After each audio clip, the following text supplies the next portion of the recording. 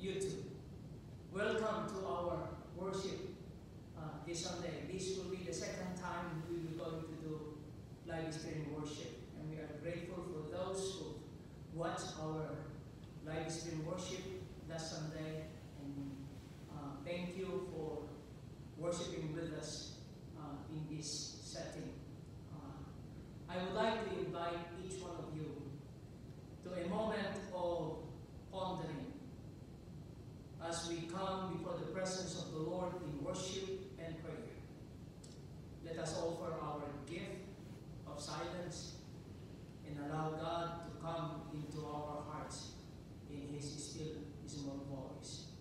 And as we are giving this and offering this gift of silence to God, I will be lighting the liturgical candles on the altar, asking God to come and light the darkness of this world. Come, Lord Jesus, let your light shine through us.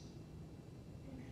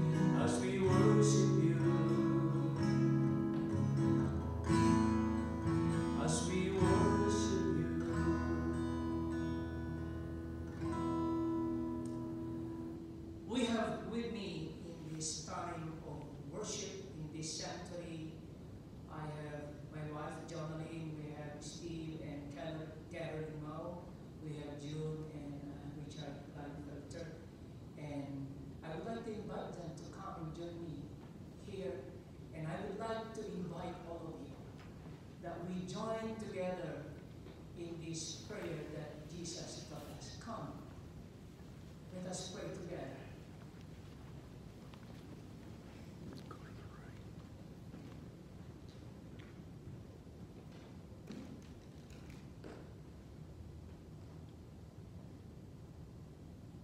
Let us join together praying the prayer Jesus taught us.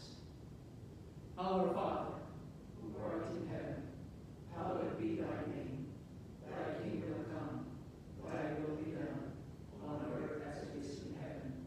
Give us this day our daily bread, and forgive us our trespasses, as we forgive those who trespass against us. And lead us not into temptation, but deliver us from evil. For thine is the kingdom, and the power, and the glory forever. Amen. Amen.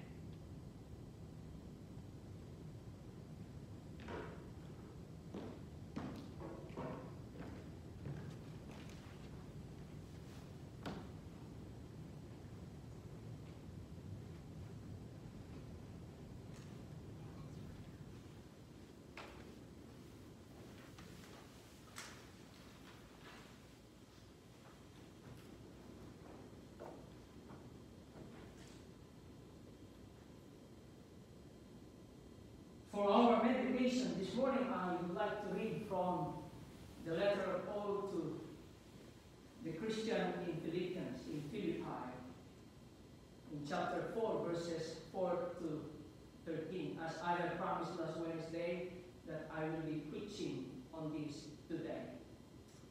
Paul said, "Rejoice in the Lord always. Again I say rejoice. Let your gentleness be known to everyone. The Lord is near. Do not worry about anything, but in everything by prayer and supplication, with thanksgiving, let your requests be made known to God. And the peace of God, which surpasses all understanding, will guard your hearts and your minds in Christ Jesus. Finally, beloved, whatever is true, whatever is honorable, whatever is just, whatever is pure, whatever is pleasing, whatever is commendable, if there is any excellence, and if there is anything worthy of praise, think about these things. Keep on doing the things that you have learned and received and heard and seen in me, and the God of peace will be with you." Amen and amen. Last Wednesday, on my Facebook meditation, I asked, are there situations that are so overwhelming that you just cannot help but worry? Church, friends, brothers and sisters, for the Philippians, life was bound to be worrying thing. For times such like this, when life is cast into uncertainty, even to be a human being, to be involved in the human situation in the midst of imminent danger, just like what we are facing today. To be vulnerable to all chances and the changes of this mortal life. To be experiencing a new normal in our everyday lives is in itself a worrying thing. So I ask you this question this morning. How do we deal with what we are experiencing in this time of uncertainty? How, with God's grace, we'll be able to overcome this war, our worries today? Paul's solution for us this morning is proclaimed in this text. Paul begins with his admonition, "Rejoice in the Lord always." Again, I will say rejoice. Rejoice. Let your gentleness be known to everyone. The Lord is near. Do not worry about anything, but in everything by prayer and supplication with thanksgiving let your requests be made known to God. Remember that when Paul wrote this letter, he was in prison. He was in prison. These timeless words written by Paul to the Christians at Philippi give us the advice needed to conquer our worries. Do not worry. Now, one of the meanings of the word worry in Greek is to divide the mind. So think about this. Paul is saying to us right now not to divide our mind. Brothers and sisters in Christ, when we are worried, we have a divided mind. No wonder James said, a double-minded man is unstable in all ways. James chapter 1 verse 8. People of God, we cannot worry and trust Christ at the same time. So my invitation to you this morning is that let us open our hearts to God and learn from Paul through the power of the Holy Spirit how we can conquer our worries in this uncertain time. First thing that we need to bear in mind is that we can conquer worry if we rejoice in the Lord always. Oh, wonderful. Paul did say, rejoice in the Lord in good times. But Paul says, rejoice in the Lord always. And he said, I will say it again, rejoice. Or many of you might say, or might react by saying, Paul doesn't know my world. Paul doesn't know what I am going through in this life. We might even think and feel that Paul was living in a time when it is easy to be a Christian. But the fact is, brothers and sisters, that Paul wrote these words from a Roman prison. He was conquering worry by being rejoicing in the Lord always. By being glad in the Lord always. So I want us to rejoice for what the Lord has done. Church, Paul had every reason to be filled with worry because as an apostle of Christ, he was isolated in a prison cell away from most of the world. He could not proclaim the good news to large crowds. He could not visit churches and to be in fellowship with them. He could not be with the people he loved. And in this most trying condition, Paul was conquering his worries and the uncertainties of his tomorrows by rejoicing always for what the Lord had done for him and for his life. So instead of worrying about things we probably cannot change, hear and listen to what Paul said. Rejoice always. Rejoice for what God has done for you. He has loved you. He has protected you. He has cared for you. He has saved you. How do I know that? Church, look up the cross. The cross is not just a symbol of what Christ has done for each one of us. It is a symbol of Christ's love and protection and care and the grace of his saving power. Rejoice, always rejoice for what God has done for you. Rejoice for the Lord. For what will the Lord do? Rejoice for what will the Lord do? In the midst of imminent danger and uncertainty, Paul's confidence in the goodness of God was based not only on what God had done, but also on what God would do. Paul knew that worry would not make any difference or contribute significantly any valuable changes in his life. So wonderful and beautiful people of United Methodist Church, to our friends and neighbors, if you have Christ in your heart as your Lord and Savior, then you can be sure that God, His grace, mercy, compassion, love, and the fullness of His presence is working in your life. He will always be with you. He will always be wanting His best for you. He will always be loving you. That's why Paul in Philippians chapter 1 verse 6 declares, you can be confident of this, that He who began a good work in you will carry it on to completion until the day of Christ Jesus.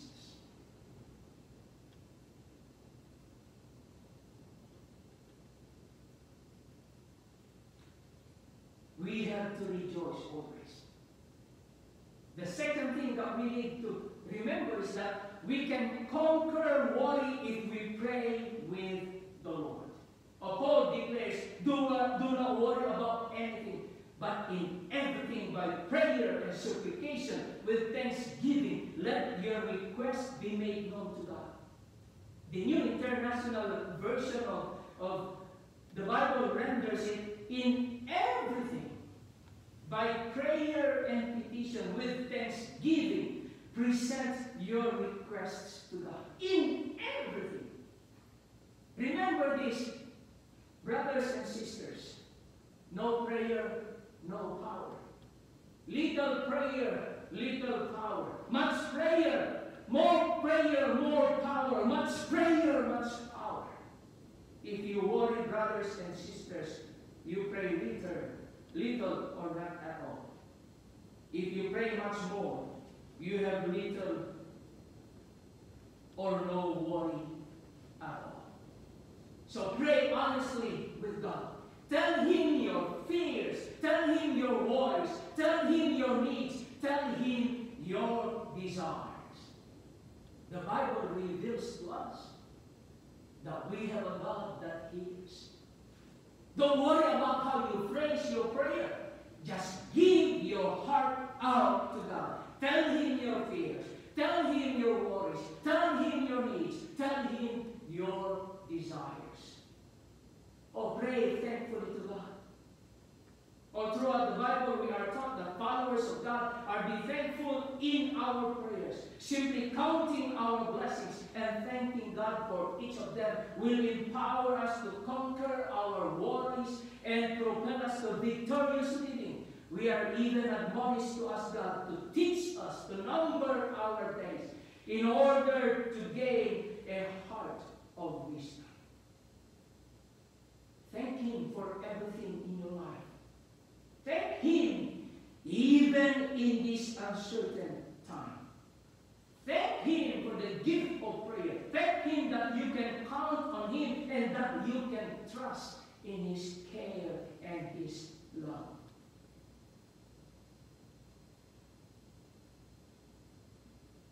And then the third thing that we need to remember is that we can conquer worry if we think as the Lord wants us to think.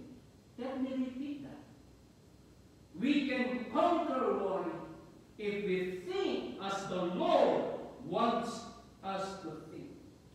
Paul reminds us in verses 8 and 9 that we could never conquer our worries until our thought of life, our mindset is changed by the power of the Holy Spirit. Paul knew the truth of Proverbs 23:7, and I am reading it from the New King James Version. It says, for as he thinks in his heart, so is he. As he thinks in his heart, so is he. Oh, listen to what Paul said. Finally, beloved, whatever is true, whatever is honorable, whatever is just, whatever is pure, whatever is pleasing, whatever is commendable, if there is any excellence, and if there is anything worthy of praise, think about these things. Keep on doing the things that you have learned and received and heard and seen in me, and the God of peace will be with you. Paul seeks to help us conquer our worries by having us give careful reflection to the thoughts that God wants us to have. Think on things that are true. Think on things that are honorable. Think on things that are just, that are pure, that are lovely, that are good. Oh, brothers and sisters in Christ, God is providing us grace to conquer our worries in these uncertain times. His invitation is, come, open your mind and your heart to Christ. Let Him come in with His abiding presence and the power to change your life. Then victory and conquest will be ours. Let us pray. Thank you, Father God, for leading us, for giving us this wonderful revelation this morning. When we come to the edge of our worries, when we come to the point where we see no other way out, come, Holy Spirit reminds us that we have a God reaching out His hand and willing to lift us up and able to say, cast all your cares to me, and I will give you rest. Give us that assurance, Father God, in this time of trouble and difficulties. In this uncertain time, may the voice of your Holy Spirit, the voice of our Lord Jesus, may come to us and speak the truth. That though the world is also wrong, you are still our ruler. Come, Lord Jesus, empower us to face this most difficult time that we are going through right now, and show to us that we have a God that and will always be creating new things. So in this prayer, Father God, I lift up the people of Gladbrook United Methodist Church. Each and every single member of this church, each and every single family of this church, from the youngest to the oldest, Father God, I pray for their protection in the mighty name of Jesus. I pray for their deliverance and healing in the mighty name of Jesus. For those who are not well, we lift them up in our prayers. For those who are grieving and hurting and in pain because of the passing away of their loved ones, like Kathy Getman, like Deb Casper, like Brent and Susan, we speak the joy of comfort upon them, and we beg the Holy Spirit to give that comfort in their hearts. We pray for those who are not well physically, Father God. We have brothers and sisters who are recovering from their medical procedure. We speak your healing upon them. And for those people in the hospital affected by this coronavirus, Father God, we know that your power transcends beyond time and even beyond space. From here in Gladbrook, we pray for all the people affected by coronavirus, for those in the hospital, for those in their homes. We speak the power of your healing upon them, Father God. We also pray for our church, the United Methodist Church. We beg, Father God, that you will continue to search and even convict the hearts of your people, from the bishop down to the youngest member of our church. Show us your mercy and show us your ways, Father God, so that you will always find the Methodist Church faithful. That we will always be found faithful to you. So I pray for the church for strength and power. Lord, we have this joy to say and to proclaim to the world, this is a good time to be called your people. We pray for our country and the rest of the world, for leaders who will going to find ways on how we combat this coronavirus. Speak to the intelligence and wisdom and the creative mind of our biomedical scientists so that they could come up with something that we can use to heal those who are sick with this virus. We pray for them. We pray for nurses and doctors and those working in the hospitals and for those working in the care centers. Lord, give them protection. Lift up their longings and their desires. Lift up their families. And always remind them with your abiding presence how much you love them as you love each one of us. In the mighty name of Jesus. Amen and amen. If you would like to join me in singing this hymn, Grace Alone, and you can also at this time pray what you can offer to God. This is the time that we can do that. And it's a wonderful hymn, Grace Alone, and it's on the page we sing in 2162.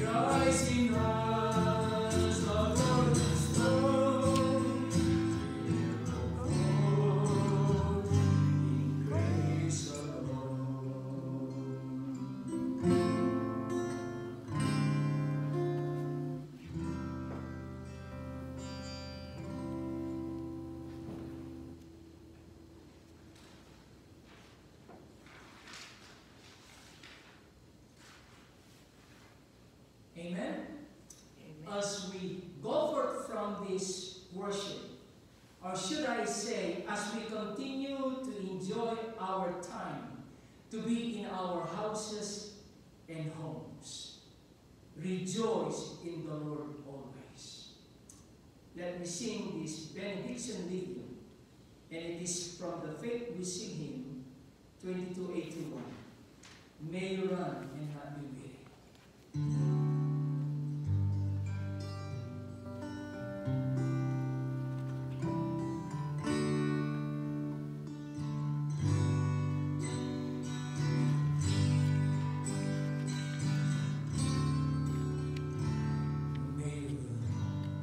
And not be weary.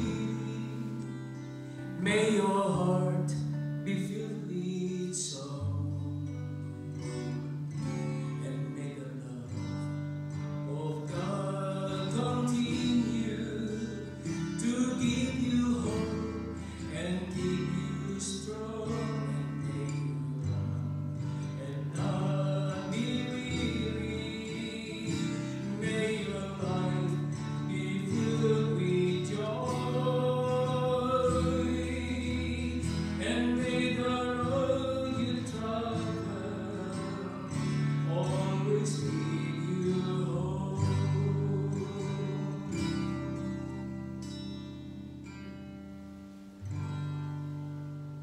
In the name of the Father, and of the Son,